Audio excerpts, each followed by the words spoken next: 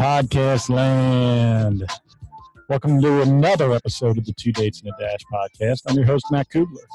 And before I introduce my special guest, Andrew Cohen, I got to do a little house cleaning here. So, first of all, we're at the Yellow Jacket Media Studios in bustling Willow Grove, Pennsylvania, just outside of Philadelphia.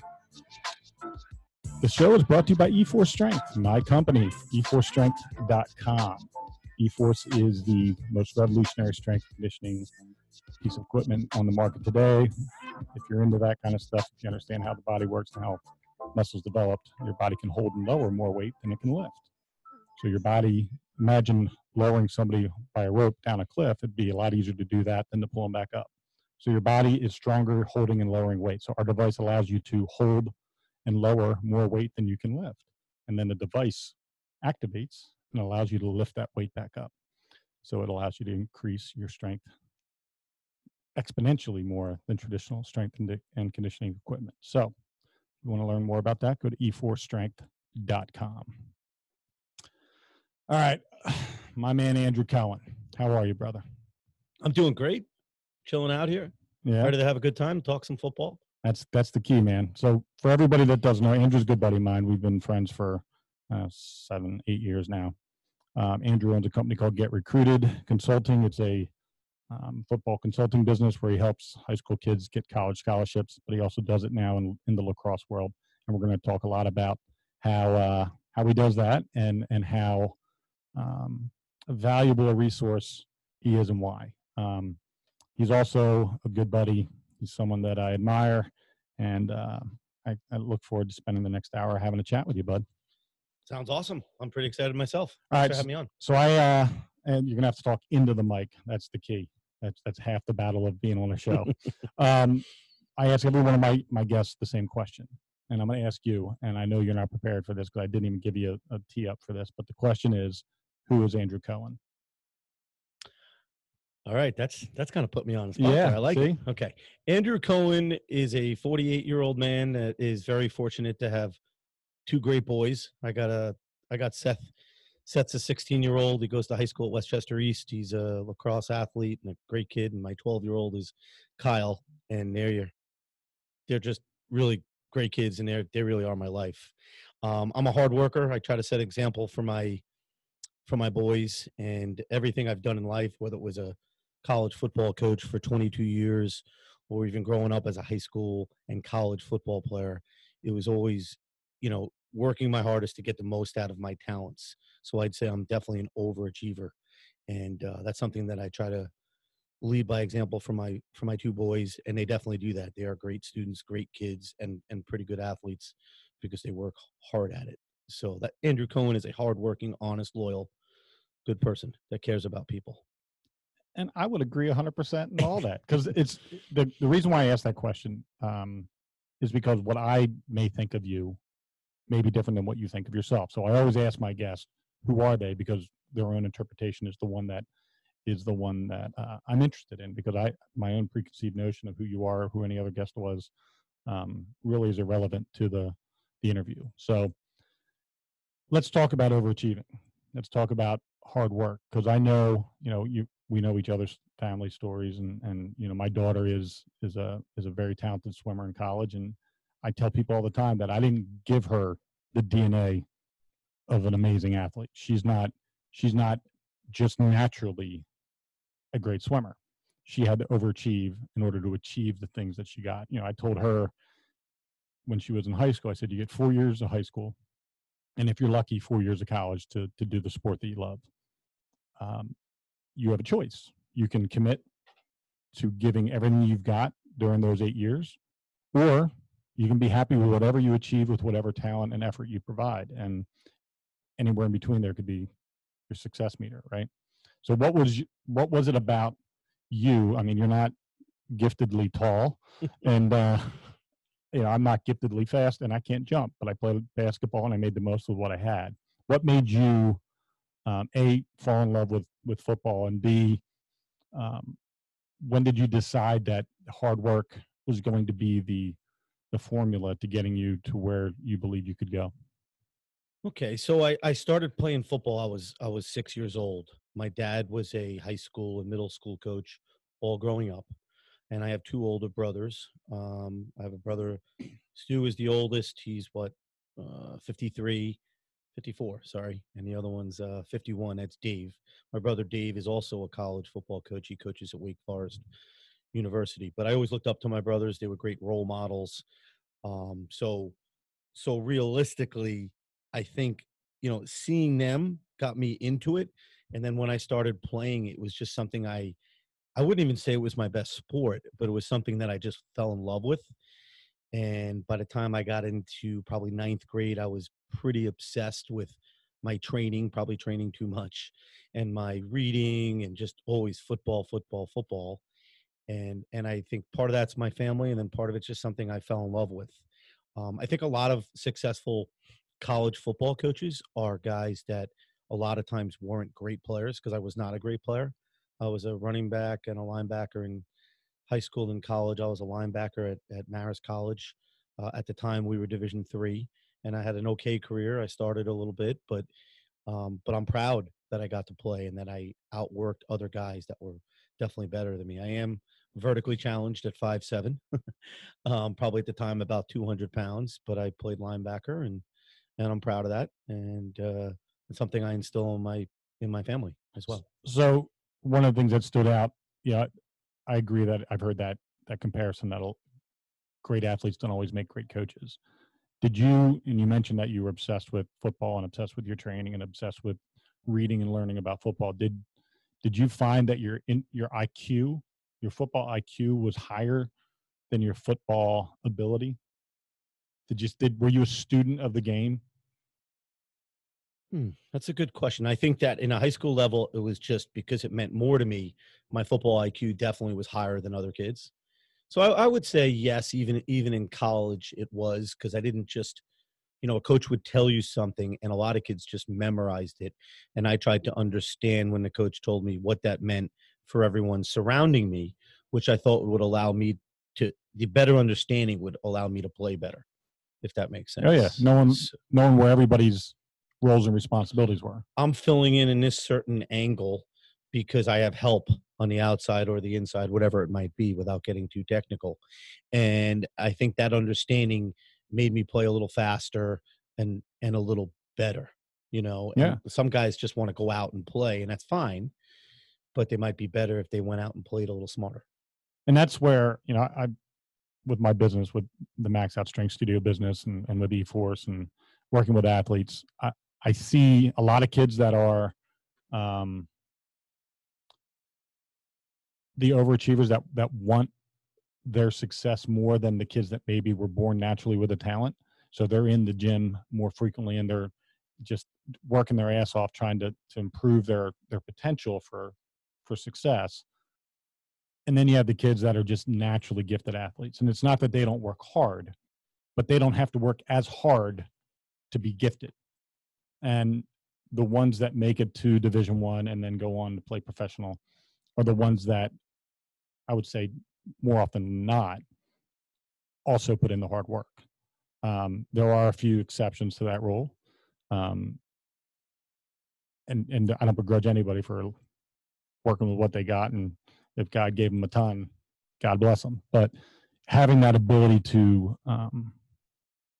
be a student of the game when you're not necessarily the fastest or the strongest or the biggest probably allowed you to have a greater confidence level in understanding what a lot of times kids go out and when their coach tells them go do something, they just go do it because that's what the coach said. They don't really understand why they're doing it, the purpose behind it, or what the scheme is if you're a defensive player.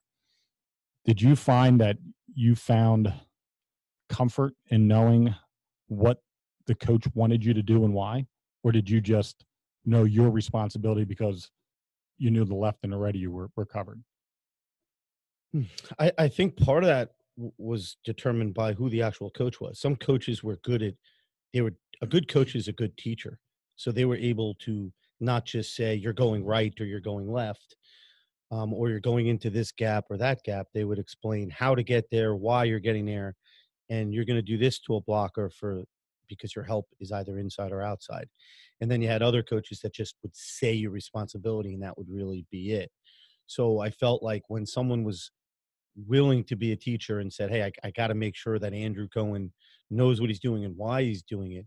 That made me myself a better player. There are guys that are good enough that just go and they can just make plays because they're phenomenal athletes, but those guys are rare, So your coaches, let's talk about them, because I think, we don't spend enough time in our adult life reflecting and giving thanks to those that helped us get to where we are, right? I'm sure you didn't get into college coaching and start your get recruited business simply out of your own effort. There was other people that helped mold you and create this fire inside of you and this want to be a great coach.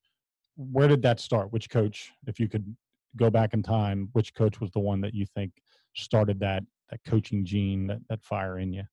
My brother, Dave Cohen, who's now at Wake Forest, was always, I have good parents at home, good father, good mother, but my brother was always like my parent and was always somebody that I looked up to very strongly. And being that, it's probably why I got into coaching. My junior year in college, I was unfortunately had 2 knee surgeries, and I got to be somewhat of an assistant and help out at Marist College. That was a great experience. But my brother motivated because he was already coaching, and it was something I saw him having a lot of success with, a lot of enjoyment, and it's someone that I looked up to. So that's how I really got into it. I had a lot of good people that I played for as a coach. Like in my high school, I think I had good people. Coach Hoagland was my coach I played varsity in 10th grade, and then we joined 2 schools together, and we had Coach Matera. They're good guys that I think I had a very good relationship with. I wouldn't say I didn't need much motivation, for one. 2, I don't think that was their strengths. I then went and I played at Marist College, and I played for a guy named Rick Pardee, who was a great guy. He was a motivator, and I still somewhat stay in contact with him. And then after him, funny or not, was Jim Parody. So that is the guy that replaced him. Kind of funny. He's still the head coach there, and I still have a relationship with him. And he's a great guy, runs a great program, and I enjoy that. But I never had that. I wouldn't say I ever had that real role model as a coach, like a mentor coach. A mentor right. coach. They were good people. They held me accountable, but it's definitely my brother, who's very good at what he does, but he's also a good person. And growing up, I idolized him. He was a very good football player, and he's still a very good coach and a good family man. So he was a good person for me to look up to and follow. It's not everybody has the luxury of having an older brother who, not only is an older brother, but also serves as a mentor, and then in the profession you end up taking, the role model and the person you follow and emulate.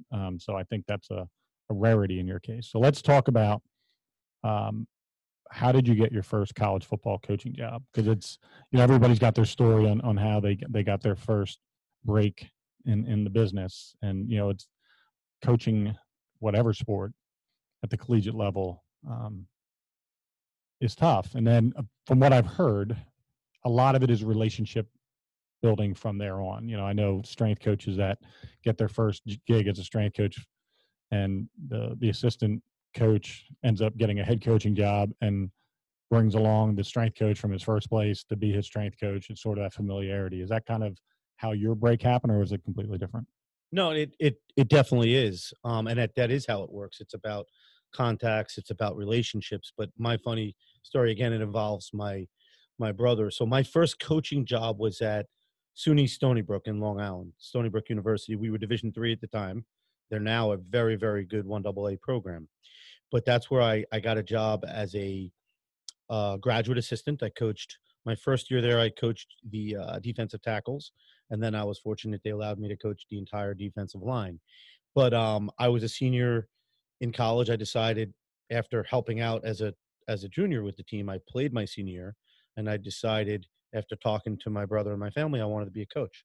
So my brother really steered me in terms of, I remember writing a ton of cover letters to places that he knew they had openings, graduate assistants type of jobs, and that he had a contact that can get me in. So Stony Brook's in Long Island. I grew up in Long Island. My brother knew some of the coaches, Sam Kornhauser and Dave Caldiero, they were great mentors. I really should have brought them up. They're 2 of the best people I've ever met, and they just did everything the right way. Great work ethic, great human beings. Kids loved them. Just great guys. But my brother knew those guys and just got me in the loop to at least get an interview. And then I was fortunate that was my first coaching job. And I went into it saying, hey, if I can get a master's degree out of it, which I did, and see if I like it. And very quickly, I knew I liked it. And that's what became my career.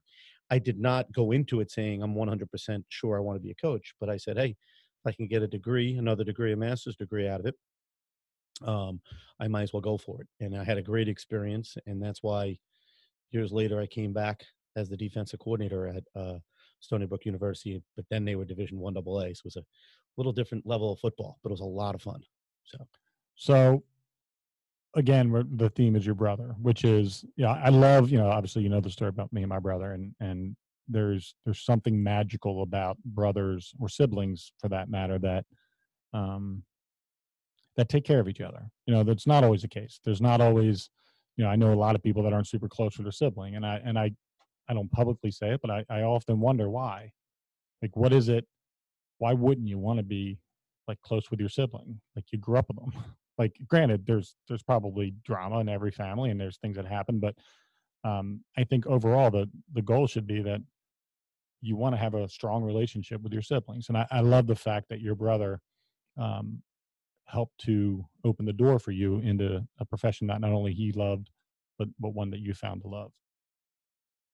Yeah, I mean, and it wasn't just my first job. There were jobs after that he helped out. And the good of it is I have someone that's always in my corner. He's kind of hard on me at times. He's like a parent. So sometimes that could be annoying, but in the long run, I know he's got my back. And, later on, he helped me make more contacts, which got me better jobs. And, I had to get the job, but sometimes it's just getting your foot in the door. So I'm definitely fortunate that I have a brother that cares enough, and he's still always checking up. I mean, I'm 48 years old. He's still checking up on me like I'm a little kid, but I know it's for all good reasons. So one of the, I don't think people quite understand how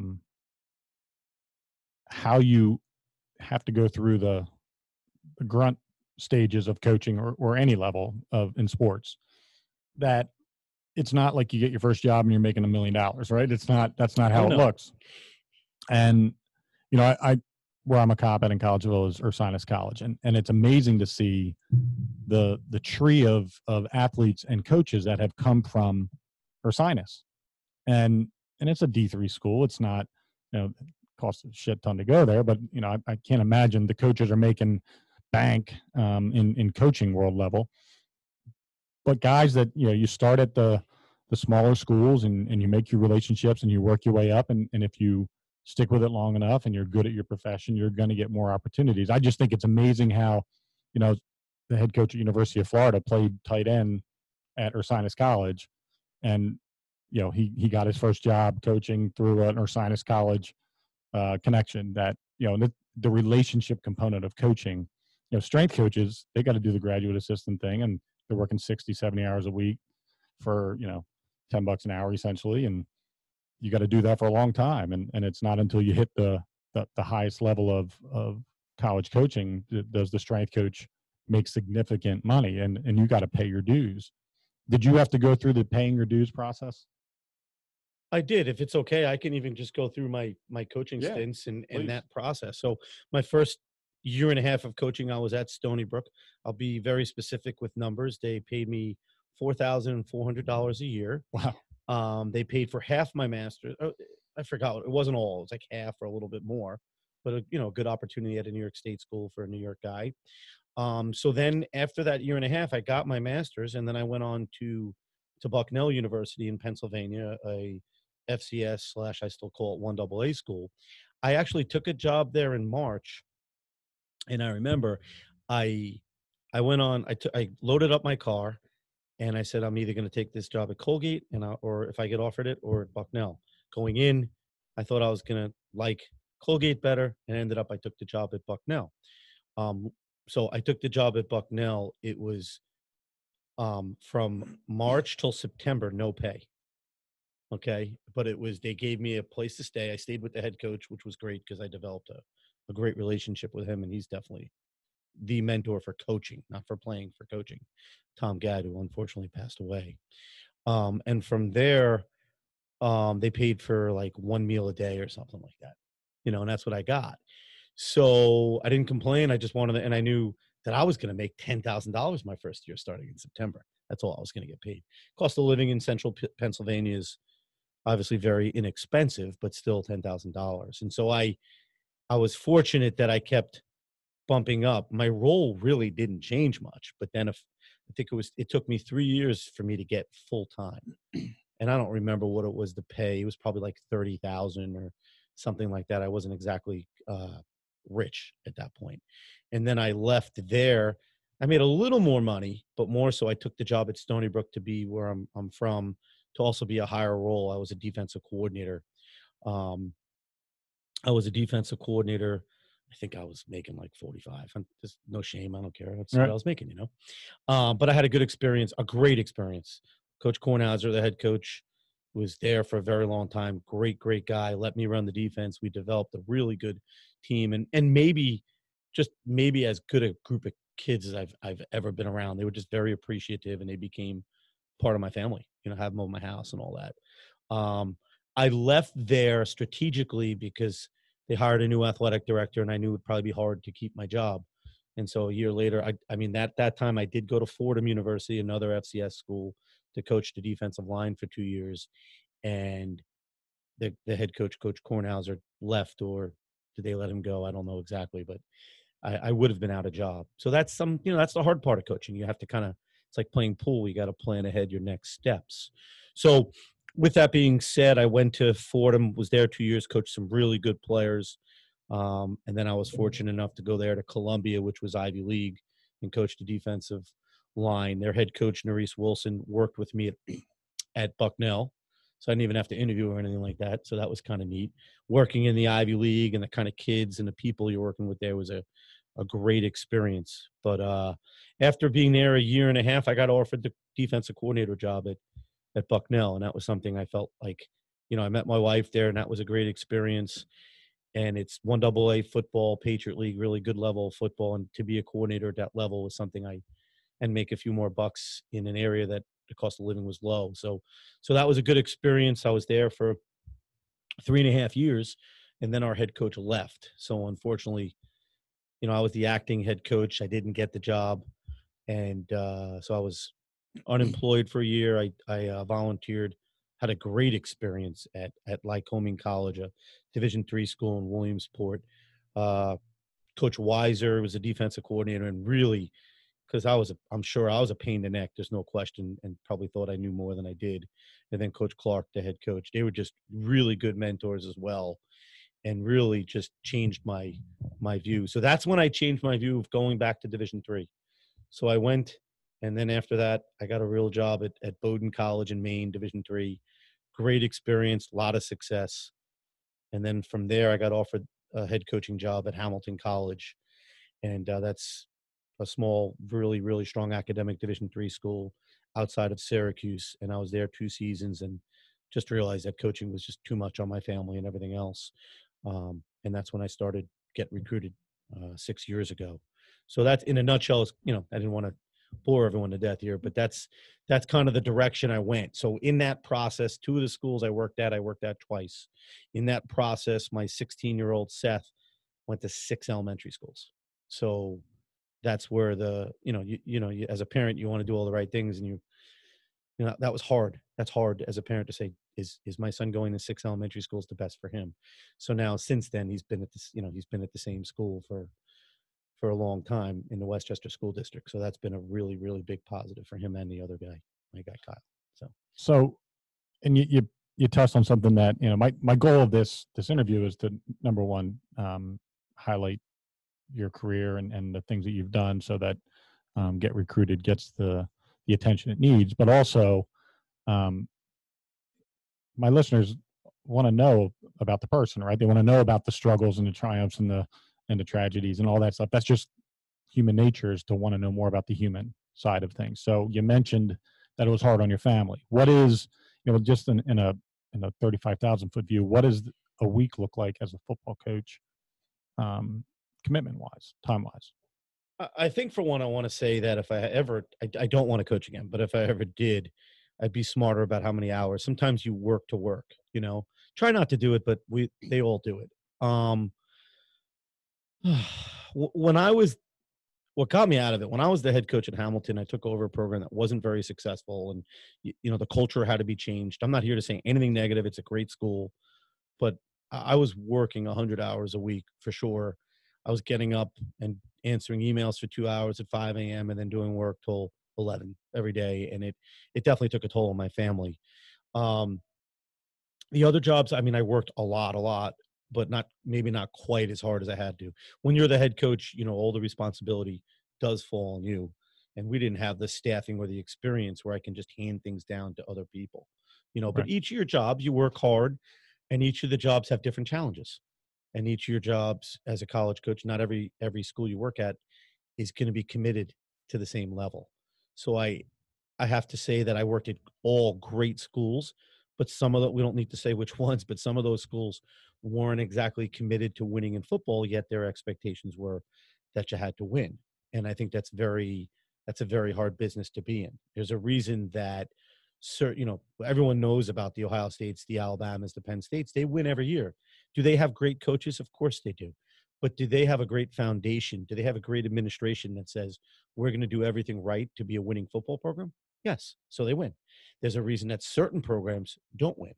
And I used to say with some of my buddies, you're either a have or you're a have not. If you're a have, that means they do the right things to help you be successful. If you're a have not and they're not supporting your athletic program, specifically football, it's going to be extremely difficult to win more games than you lose.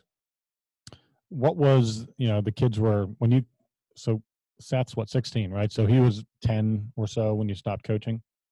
Yeah. 9 or 10. I know as a cop and working shift work and then being an entrepreneur on top of that and running a gym and having clients and everything that I do, that I'm keenly aware of my relationship with my kids. Like I make sure that, my wife, I love her to death. She's the greatest thing in the world, but I know we're going to be good, but we're going to have our highs and lows no matter what. Whether I'm working 40 hours a week or 100 hours a week, marriage is just, it's a full-time commitment to making sure that your relationship's good. But with my kids, especially when they're growing up, I worked every Christmas forever. I work every Thanksgiving forever. That the understanding that the give and take in that, in my life with them, I can't work Thanksgiving and then the following, Monday or Tuesday when I'm off, shit the bed and not be a good dad on those days. There's got to be that give and take in the relationship, especially when they're young. How hard was that for you and your kids, A, and B, when you made the final decision to not coach anymore? Was there a defining moment that you said, this is it, I'm done? I would say that my kids were young enough and I gave them a lot of attention and I did everything I could on every single free moment I had, that I don't think it affected them as much. Maybe when I had a loss and I wasn't happy or something like that, that would not be a positive, but I got to be upfront with you. I think the biggest toll was on my wife at the time because, I look back on it now, and when I was home, which wasn't a lot, so that was a problem. I wasn't home enough. She had to work a full-time job because I didn't make enough money, and she had to do everything for the kids as well. And then when I was home, I really wasn't home. My mind was always thinking about things I had to do better, and part of that was because I took over a few programs that, as a defensive coordinator, let's say, that weren't successful, and it was a lot of work, So I was part of what made me a successful defensive coordinator was I was pretty obsessive about, getting all the details done correctly. But part of that would definitely take toll on the family, that even if we did everything right and we didn't have success, I would be home. And then seeing my kids after a loss or seeing my wife at the time was not going to make me happy. It just wasn't. So, and to add to that, that's where, when I had my last job at Hamilton, I was like, the even the wins became, I wasn't happy enough that we didn't play as well as we need to play defensively, or we didn't do this right. So even the wins weren't enjoyable, and then the losses were miserable. So honestly, I started to get recruited because I think I do make an even bigger impact on kids, making the right choices, educating on them how to make the right choices, developing them into the best players. So I'm doing a lot of the things I did as a coach, but even more personal. Okay. But I don't have the same negative attitude. So the last 6 years, I've definitely been a happier person. I love what I do now. So I look back on it and I do have regrets. Of course I do. I mean, every day I try to make it up to my kids and hopefully they appreciate that, but it's a tough profession. And if you are a coach and you work in a situation where you have a good head coach, good administration, the grass always looks greener. Don't run to the other side because there's a lot of things that can go wrong. And there's unfortunately only a few schools out there that have really good jobs for people. Yeah. I can feel when you're talking about the stress of that kind of lifestyle. And I never coached. So I don't know exactly what you went through, but I do know that I've had enough conversations with coaches to understand the amount of pressure that comes with, especially in a collegiate environment where you have 60 kids or whatever it is on a roster that are paying a lot of money to go to school there. And in order for the colleges to continue to ask for that kind of money and keep their enrollment up, they have to have incentives for these kids, whether it's athletically or academically. And I can only imagine that pressure from the administration of the school, whether they support you financially or with the proper facilities or whatever the case might be, or not, that the pressure is the same no matter what.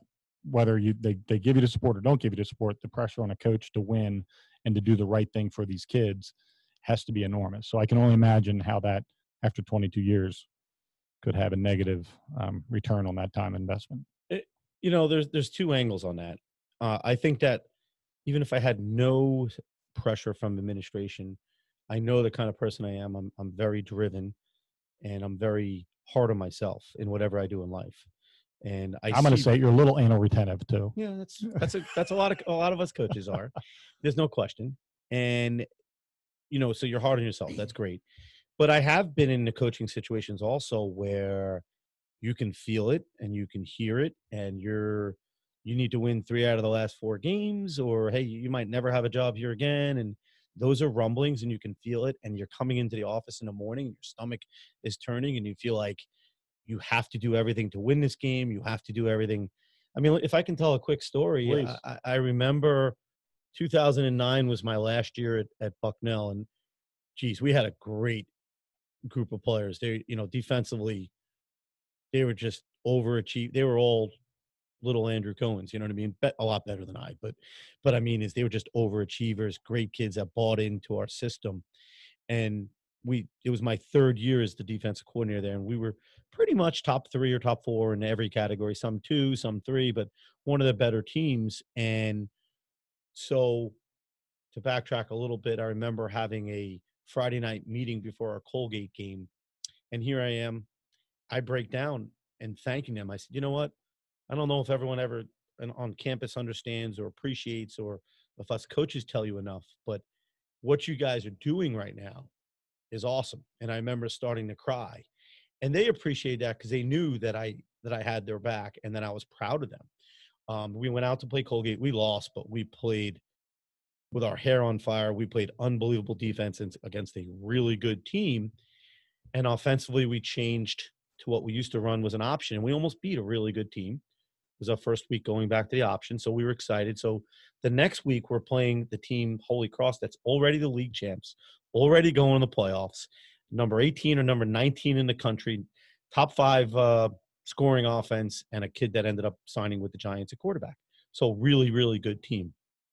And so I remember like yesterday, it's Saturday morning, and I'm in my kitchen in Lewisburg, Pennsylvania, and my wife sees me. I'm a little different. I'm looking at my call sheet for the defensive calls. I start breaking down. I start crying, and I said, this might be the last time I coach, because I don't think, I just don't, I'm afraid we're going to lose our jobs, especially if we're going to lose, and this is going to be a tough one to win. And, I knew my players believed, and I believed we could play great defense, but I couldn't tell you we were going to win. They were awfully good. So I just remember that, and her supporting me and saying, hey, all you can do is do your best. And if it's over, it's over. What are you going to do? And I thought, hey, if it didn't work out, I'll go somewhere else. So we go out for the game, and they took off with, the last 4 weeks of the season, we played unbelievable and lights out defense. And we beat them. We held them to their lowest yard output, their lowest points, everything. And I know we were like a 4 or 5 win team. We weren't a great team, but I remember my wife at the time coming over to me, hugging me and kissing me on the field. I kind of get yeah. But I just remember I couldn't believe they did it. We beat them. So, to culminate everything I'm saying, it's not the best teams that you feel the most satisfaction from. It's the teams where your unit, let's say, got the most out of what they had. Right. So one of those guys I stay in touch with, his name is Greg Jones. He coaches with my brother at Wake Forest. I fortunately have helped him. He's gotten the job. So let me be clear. I've helped him. But he was a 5'9", 195-pound all-conference middle linebacker playing Division I football because he was smart, because he bought in, because he played hard, because he was tough. He played the last 3 games with a severely torn labrum, and like 2 days after the season, he had to get the surgery. But guys like that, you remember, and you remember those units that just did everything. So I love that story, and I appreciate you being able to go back, actually physically taking yourself back in your mind to when it happened, and that's an intense thing, and not everybody has the ability to do that. So thank you for doing that. When you were talking about your 5'9", 195-pound middle linebacker, at Max Out, we get a lot of good athletes. We get a lot of teams that coming in, but very rarely do we get the kid that is hungry enough and has zero athletic ability that simply just wants to be the very best he can possibly be. How much can I push myself? So I tell this story a lot. We had this freshman come in, name was Zach. He was 5'7", 165 pounds of no muscular shape whatsoever. Red hair, glasses, freckles. And dad comes in with him and says, my boy needs to get stronger. I said, okay. So I pull him aside. I said, why do you want to get stronger? He says, because I got cut from the 9th grade team. And in our school district, you have varsity, JV, and then the 9th grade team. So there's not another level you can play at. There isn't another team you can try to get on. So he got cut. He couldn't play football that year. I said, okay. And he goes, I don't ever want to get cut from anything ever again. I said, fair enough. I can work with that. And that 5'7", 160-pound, non-muscular shaped, red-haired, glasses, freckled kid ended up starting his junior and senior year at nose tackle. And he ended up, by the time he graduated high school, he was squatting almost 500 pounds, bench pressing 350. Still not very athletic, didn't really have a whole lot going for him, but he was point of attack strong as hell. And they would put him in on goal line his sophomore year, he made JV and played special teams. His junior year, he started off on JV and went to varsity, and then started the last couple of games. In his senior year, he started on the defensive line. And he was just one of those kids that I could see his hunger. And he went to Penn State and played rugby there, and graduated as an adult now. But it's those kinds of stories that, as far as on my level, and I can tell from your level, those are the ones that mean the most to you. When you're saying it's not the championships necessarily, it's the kids that outperformed what God gave them based on their heart, their grit, their resiliency, and the fact that they believed in something bigger than themselves. Yeah, I love thinking about and talking about my former players. I don't want to say my players, but the players that played under me, and remembering the stories and the different types of stories. The kids that overcame everything, or the kids that were really talented but also worked really hard. Those were the special ones, but those special kids stand out for different reasons. And I have different players from different schools, and you don't have your favorite. I don't want to say I had my favorites in terms of how I treated them, but I'd say you wouldn't be human if you didn't have your guys that you consider your favorites, your guys that you knew no matter what, you can go to battle with them, and those are the guys you wanted to stay with no matter what.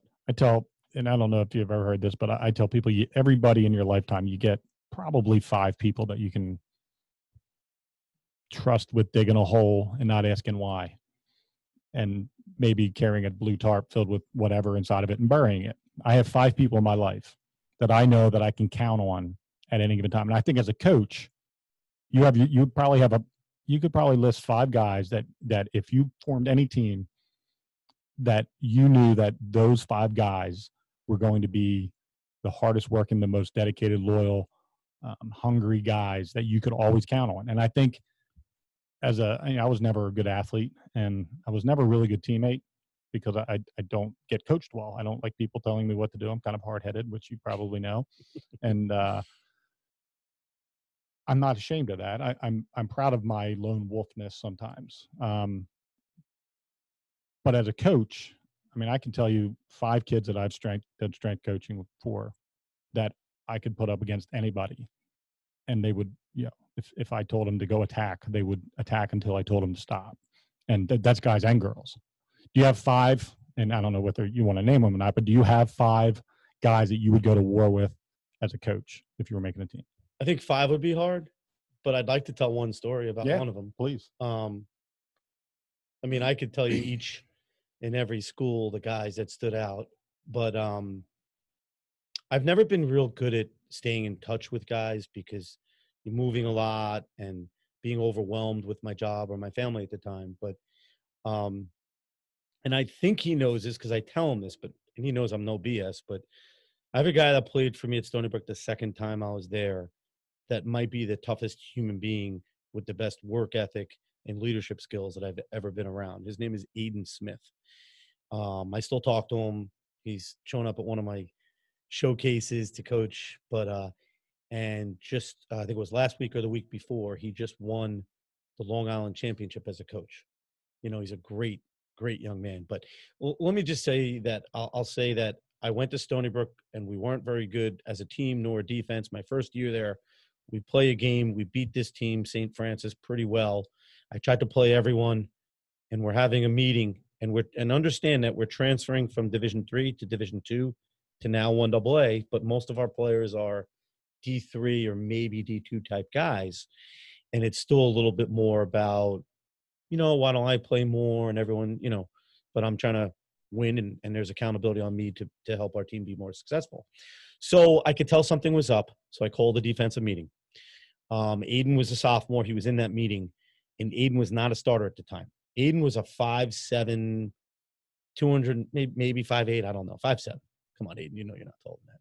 But about 215. He is put together, strong, and just iron hard body. And I go up talking, and then I learned as a coach at a younger age that at times you need to as long as they're respectful, you need to let them talk. And there was a lot of negativity, whether it was about me, the way we're doing things, yada, yada.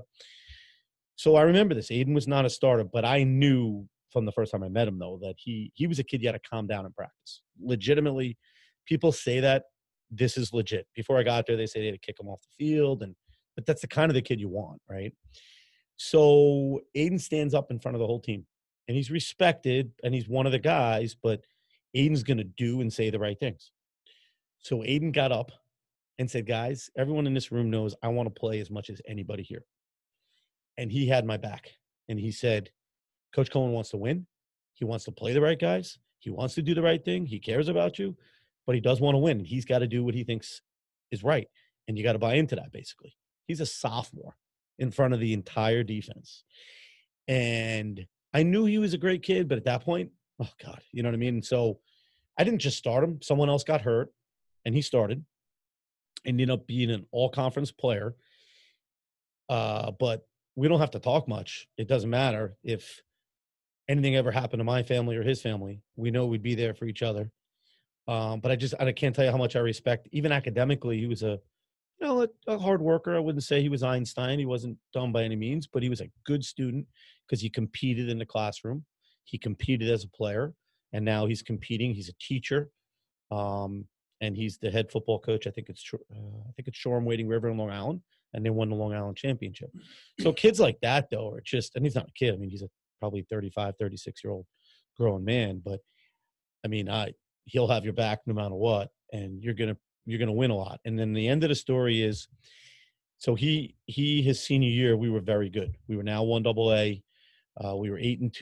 We were third in the country in defense. And he was a very good player. Were there better players than him? Probably, but he was very good. But the way he held all their 10 members of that defense accountable for everything they did was unbelievable. During the summer, he's yanking people out of bed in the morning. He's making them work out. So we have almost everyone back the next year. He's gone. And then we had 3 very, very good players get hurt, so that didn't help. But we missed him and his leadership, his toughness, because people were afraid to let him down because they knew if they let him down, he's going to smack him in the head. Mm-hmm. And we were just not the same unit. And it was his leadership, his toughness. And I saw that. I don't know if maybe close, but I don't know if I've ever seen a player that just was the driving force behind our success. That's Aiden Smith. Wow. Great kid. Young man. Sorry. Well, shout out to Aiden Smith. So you quit coaching. You decide that you need to transition. When did Get Recruited become an idea? When did that pop in your head on that? Because I mean, in business as an entrepreneur, it's great to do the thing that you love, but you got to find out whether or not anybody gives a crap or wants it, right? So when did you decide that Get Recruited was going to be a thing? So in 2009, I was at Bucknell after that Holy Cross win, and I was the acting head coach, didn't get the job. And I started thinking about doing something like Get Recruited. And I started thinking that I always had a passion for recruiting. I had a passion for learning about schools. I had great contacts back then, even because whether it was from my brother or just coaching at numerous schools. But I saw that, to be honest with you, a lot of the college coaches weren't exactly upfront with families, or families weren't educated, or their high school coaches just didn't know, A, what does it take to get into a school, or B, how good do you really have to be to play at each of the levels. Just a lot of, I'm sorry to say, a lot of ignorance about the entire recruiting process. So that's 2009. And I started writing a lot of stuff down and thinking, with all my recruiting success and all my contacts, I could really help guys. I'm the fly in the room that always listened to what the coaches are looking for, knew academically what everyone needed. So this was a really good fit. So I really thought about it when I was unemployed, but I wasn't ready to give up football. So then I went from there, and I went to Lycoming, to Bowdoin, to Hamilton. When that ran out, I was like, this is what I'm doing. So my father-in-law, rest his soul, was very, very supportive of me doing this business. He was a small business owner as well. Great guy, was really supportive. And I went in the basement and just started. I started first reaching out to high schools, peewee, youth coaches, using all my resources of my contacts of college coaches to give me information on players. And I just started it from scratch. And now it's 6 years, and every even now, every month, just adding another resource to help our clients, adding another resource to help the business be successful. Like I do these, I just had on Sunday a showcase, which, it's great. We get 50 plus colleges there. We had about 85 players, but for our clients and everyone else there to be in front of all those colleges, it gives them unbelievable opportunities, which that's why I'm doing it, to help them, to be seen. And a lot of these kids, if they're not in front of them at these showcases, they might never get a chance to showcase their abilities in front of the coaches. So hopefully I didn't get off the subject too much. No. And so, I've been blessed to know you and see the growth of Get Recruited and even be a part of it for a little while as someone who was making some calls for you. Talk about, the recruiting process. What is the thing that Get Recruited does the best to help families? Because you and I have had many in-depth talks about this, and a lot of parents think their kid is the next Tim Tebow when he may just be a Division III football player. And going, I think one of the greatest things you do is your evaluation of players based on their huddle film, based on one-on-one in-person stuff that you do. That let's go through what is the process of what Get Recruited does, and what separates you from anyone else doing this type of work. Sure. So for one, you hit it on the head with the evaluations. When I used to coach, I used to tell other coaches I worked with that it's not only about getting the players you want, it's wanting the right players. So, and there's a lot to that besides just a film, but initially my evaluation on a player that's given to me is upon the film, and then I start asking questions. So the first question I ask every kid, and I'll move on, but the first question I ask, do you like or love football? Every single player I ever recruited and every client, I asked them that in my first meeting. To be very honest, if you don't love it, then it's not for you, because it's about rewards. It's about relationships, college football, but it is about a lot of work, and there is a lot of ups and downs. If you don't absolutely love it, it's probably not for you. So to start, I think we are extremely honest, and we evaluate. I would say brutally sometimes. Brutally sometimes, and sometimes that turns people off. But if you're not honest from the start, we don't make promises. People who do what we do, that are, we have 100% placement rate into college, not 100% scholarships, 100% placement rate. We will not take on a player that we don't think can play at the college level or have something that stands out that's going to get them recruited. If you have a 6'4", 300-pound kid and he's not great, but he is 6'4", 300 and he has grades, he's going to get recruited, and we're going to have the contacts to be able to get him in touch with the right people. So it's got to start with something that I think we evaluate a lot of players. I watch more film now than when I coached. We have 8 guys on staff. Only one of them is not a former college coach. That's Rocco Casulo, but he coached at St. Thomas Aquinas. He won 2 national championships, arguably the best high school program in the country, right, and they're from Florida. So even though they evaluate him, I do the evaluation as well. And when I get a kid and I'm like, what do you think? I give him to the other guys to watch. We share it, but we're honest. Okay. So if we evaluate a player and say he's a Division II player, we'll say right now we think you're a Division II player. If you want to play at a higher level, can you? Perhaps, but you have to do A, B, C, and D. And there aren't a lot of kids out there that are willing to do that. So I think what we do well is, one, give a fair evaluation and an accurate evaluation. There's very few kids I've ever been wrong with. Okay.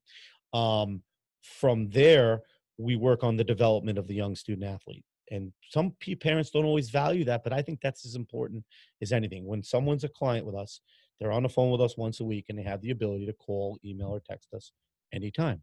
During those talks, we're going over lifting, running, stretching, academics, everything imaginable, diet, and we're just holding them accountable to become the best product. We always tell them, you have to first be developed into the best recruit possible, and then we're going to do a better job.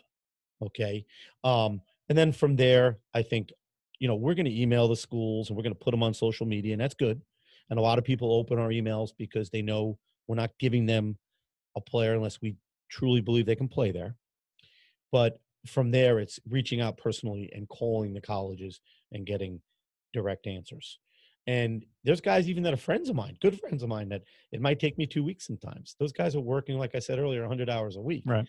But it seems like when the player they're really excited about, they typically get back to you, But so I think that's the process from start to finish of what I think separates us. I think what separates us is the personal relationships we have with the families, the players, and then obviously the college coaches. And we know what it takes developmentally, things that you need to do.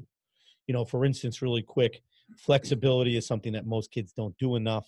And they're like, why is that important? Flexibility is the ability for a player to play with leverage. It's your ability to transfer your weight. It's your ability to just be overall athletic and change directions well. Kids that are tight in the hips, that are stiff, I would say, that's what college coaches, their term. Even if they're 6'4" and they're 280, if they're tight in the hips, that's going to limit the schools that recruit them. So big kids, any big kid that's listening to this, if you're big and you can bend with your knees, not your waist, and if you have fast feet, you will be recruited. They can get you stronger, but fast feet and loose hips, that's more difficult. Right. So start working on that now. So there's a lot of people that subscribe to the online recruiting stuff. So the NSCA or whatever, the different recruiting, be recruiters, that one of them? Yeah. Whatever. So while I understand the value that coaches may be going there to look at tape, what is because obviously cost becomes a prohibitive factor in some people's decision making. What is if you could state it in one or two things, what are the one or two things that you do that makes the value of what you provide worth the investment? I think, for one, that we actually are coaches. I'm a coach. I'm still a football coach. So I think our knowledge and our ability to communicate that with our clients is an unbelievable resource. I'm not going to say any names, but no other company is directly calling the college coaches and knows a lot of these college coaches and can get direct answers. And then the ability where we're on the phone with our clients and they can call us, text us, or email us when they want. That's unique, but it's something that when I started the business, I said, we're never going to have as many clients as I don't want to have too many clients. Not one of our guys on staff has more than 40 clients. No, actually, no one has close to that, to be honest. But I tell you that because they can develop a rapport, they can make the calls they need, they can do what they need to do with the clients. The other companies are dealing with, I know companies sometimes have, they can have over 1,000 for one person, so I think that individual attention, the individual knowledge and contacts. So one last thing, like if Matt's a student athlete and he's interested in Missouri State. So we have 8 guys now. We have a guy in Missouri. So I might not know anyone at Missouri, but if HT Kenny knows someone in Missouri, he'll call. So all of us work together and use all of our resources of contacts to help out all of our players. If he's in the Northeast, that's not going to be that hard for me, to be honest with you, especially with all the conferences I worked at. But I might not know someone. We have 3 guys in Florida. We have a guy in Pittsburgh. We have a guy in Texas. So it allows us to increase the amount of contacts we have. So you're pretty much a national organization within a hand grenade. We are. If anyone who is interested in what we do and has college coaching experience, we could really use someone in the West Coast. I think those kids need it. Those kids are far away from all these great academic schools here, and they need that connection. We just need someone with their feet in the ground in California. And there's some really good football and academics in California. Outside of the physical traits and the football knowledge, what would you, if you had a message for a student athlete, a high school student athlete, what would be the one thing you would tell them to be aware of, or what's the one tip that you have for them to help increase their ability to be recruited? So from a pure athletic or academic or both? Can I give one of each? What, sure. Okay. So academically, they have to. There's a lot more money out there for academics than there is for football. Everyone talks about football scholarships. They're tough to get, but there is a lot of academic money out there. And also, if someone can get into a school that they would otherwise not get in without the help of football, that's like a scholarship, in my opinion.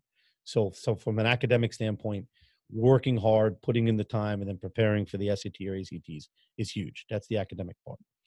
From an athletic standpoint, one of the biggest things I think is a concern now is social media is great, but everyone is listening to or reading the kid down the street who gets offered, or he's 4 stars and he's this or that, and I'm better than him. Why am I not getting recruited? I think the big thing is worry about your destination and do everything that you can to be the best, most polished student athlete you can. You can't do anything about the other kids, and you shouldn't worry about the other kids.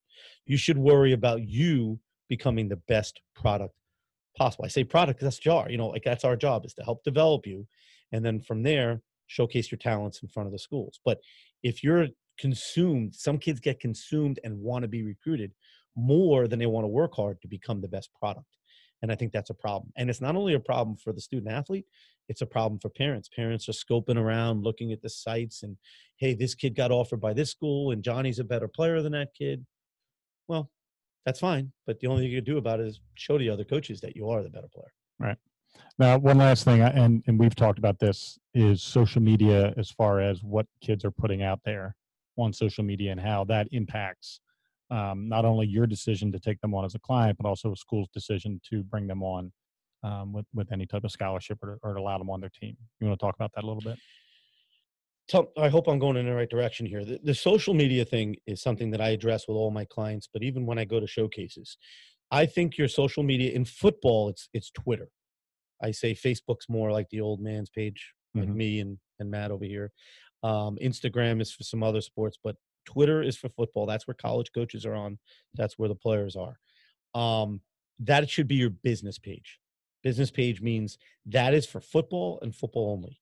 You never know. You follow someone, and the next thing you know, they're posting something that's inappropriate, and the college gets a picture of that, and there's beers in it or anything inappropriate. Avoid that. So I tell all my clients that you're only following football coaches, and you're only, we post our clients' information every 7 to 14 days, and it does some good.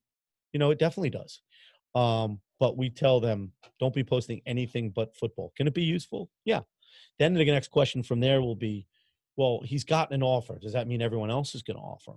And I bring that up because it's networking. That's what you do on social media. It doesn't necessarily mean you're going to get another offer, but it does mean you're most likely going to get viewed by more people, which is going to give you a better chance to get more offers. Right. So it's networking. Awesome. Well, brother, is there if you had one closing point or tip or advice that you would put out there for parents or student athletes, what would it be before we end the show? I think, from the standpoint of the overall recruiting process, if you're going to get on something on your kids about, number one, academically, make sure they're achieving and they're doing everything to be the best students they can. Okay. From there, the next thing is, from a football standpoint, make sure that you have a real and a strong evaluation by a professional so you can set up a real game plan. These camp things that are taking place right now, my types of camps where there's 50 colleges at one site, those are great. But those other ones where there's one college there, you better make sure that you've had contact with them and there's real personal interest, or else you're going to go there and waste your time, your money, and your efforts. So put together a clear game plan of schools, A, you can get into academically, B, you can afford, C, you can play at. Those are the more, and there's other things, obviously, but like, distance from home, big school, small school, but make sure you're not wasting your time looking at the right places. Have a professional evaluate it. That's what we do. We evaluate it, tell you what level you can play, and then we help you put a game plan together. Okay. If it's okay, I'm just going to say what Absolutely. Our Twitter is. Yep. Our Twitter is get with a capital G _ recruited with a capital R. Our website is getrecruitedconsulting.com. Okay. All of our information is there. You can email me off it. You can call me anytime, but I really appreciate having an opportunity to talk to everyone. I'm going to give you my cell because I'm not embarrassed about that. 570-428-2872. This is what I do for my career. That's all I do.